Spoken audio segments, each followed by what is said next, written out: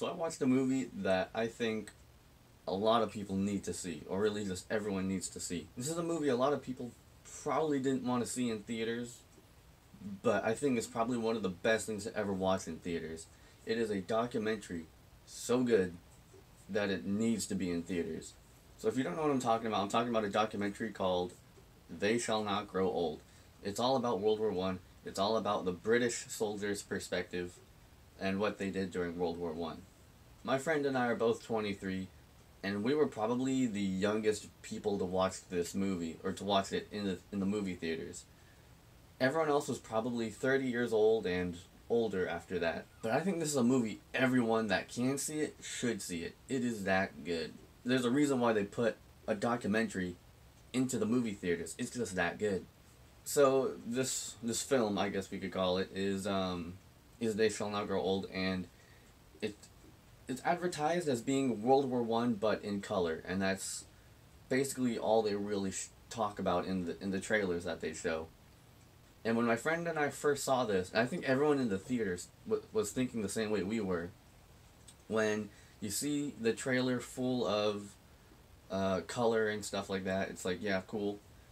And then when you actually see it, it starts out black and white, and for a while it goes on black and white.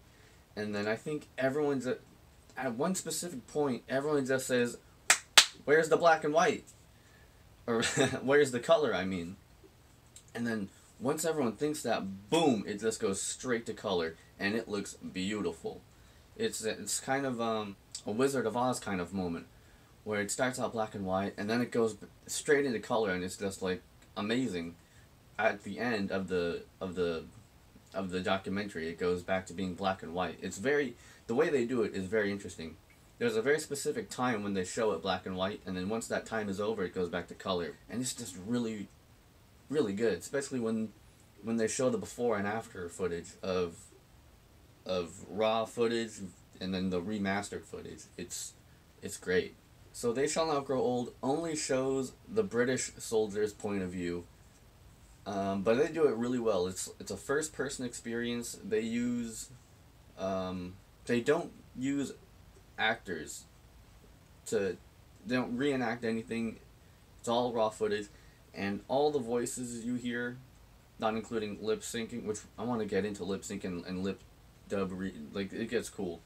But in order to tell the story, they went through hundreds. They have this thing that they show after the credits, behind the scenes, and they showed that they had hundreds upon hundreds of interviews with World War One veterans, and then they end up using a ton of it because they show the audio clip all the audio clips they chop up and put together, and you just see hundreds of different voice clips.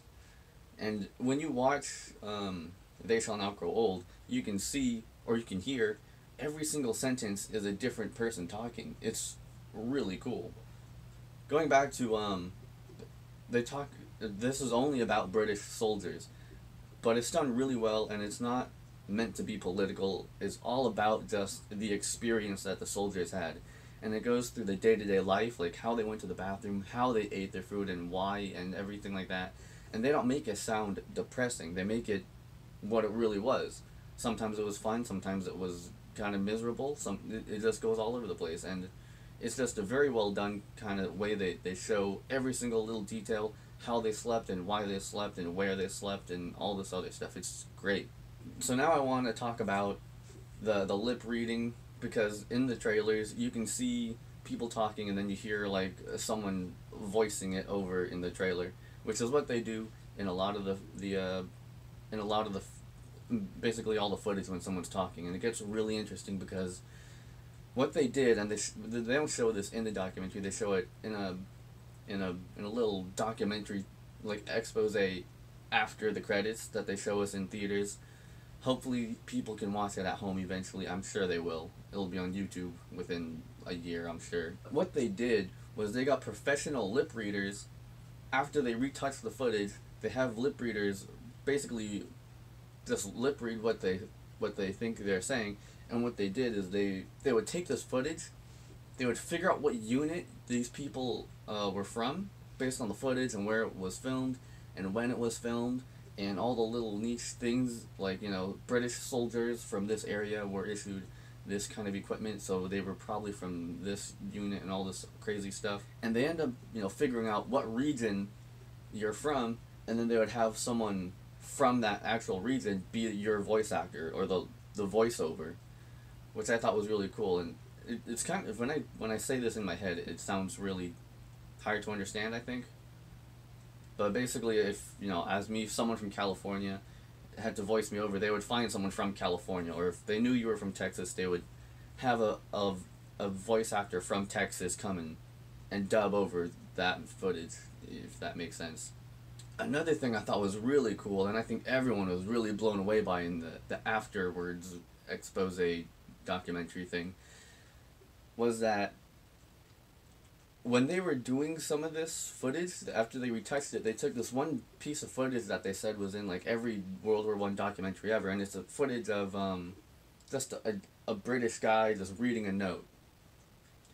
And after they were able to retouch the footage and remaster it, they were actually able to actually see very easily what he was saying, or very, kind of easily, but since he was at like a weird angle, you can only see like a part of his mouth like that.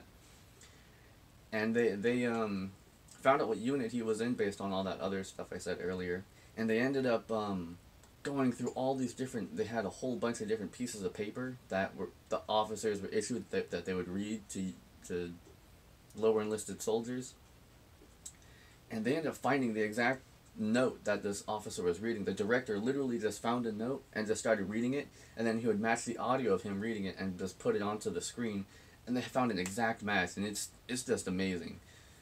Like, everything they do is just it's a lot of work. That's the best way to put it. They put a lot of work into it. It's a passion project like no other. It's artwork. It's a masterpiece. But one thing they talk about is combat, and they don't talk about it a lot. They talk about it in depth 2 or 3 times, and every time they do talk about the combat, they show it in a kind of slightly different way.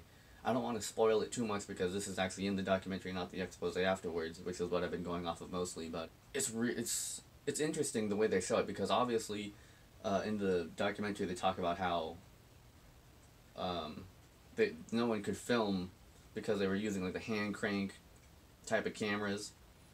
So they do some very interesting things to show the combat. They use a lot of pictures. They obviously show a lot of the aftermath of what happens after trench raids and after they fight. And it's interesting.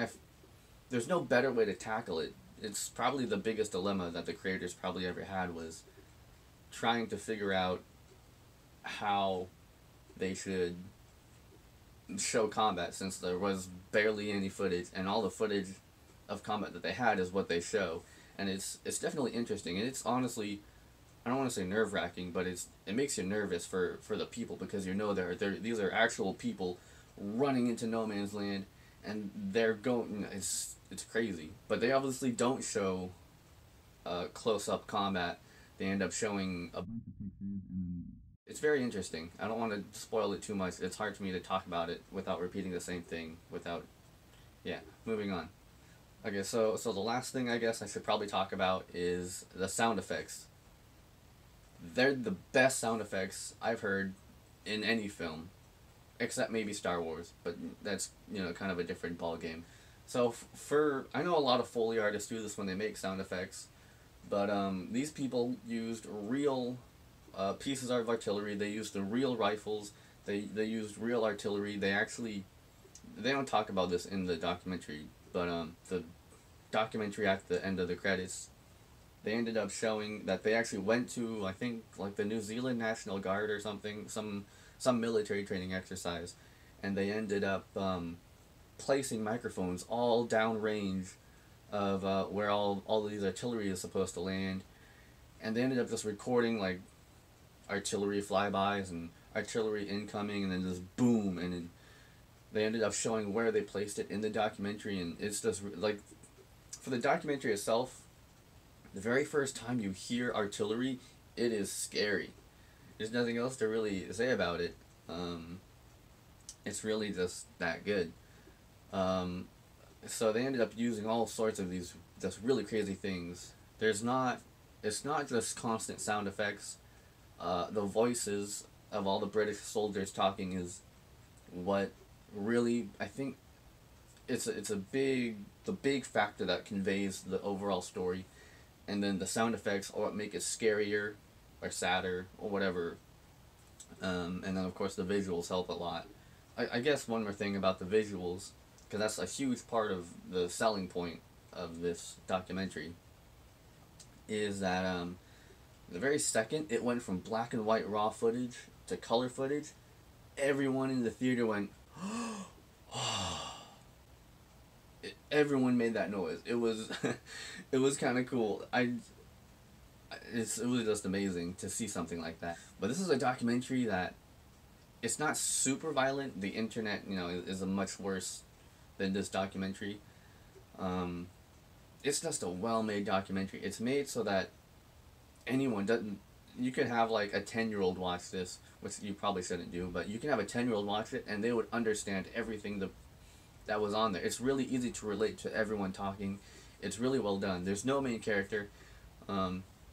It's British soldiers talking about what they did in the war, and then it shows footage of people doing that same thing in the war, and it just goes on like that until the very end. It goes from when they all enlisted to training to combat and everything in the war, and then what happens to everyone after the war, and it's depressing. It's not cry your heart out sad. It's depressing. I'm probably just start rambling on after this, so I'm probably just gonna cut it here. I'm Ollie the Lag, and I'm out.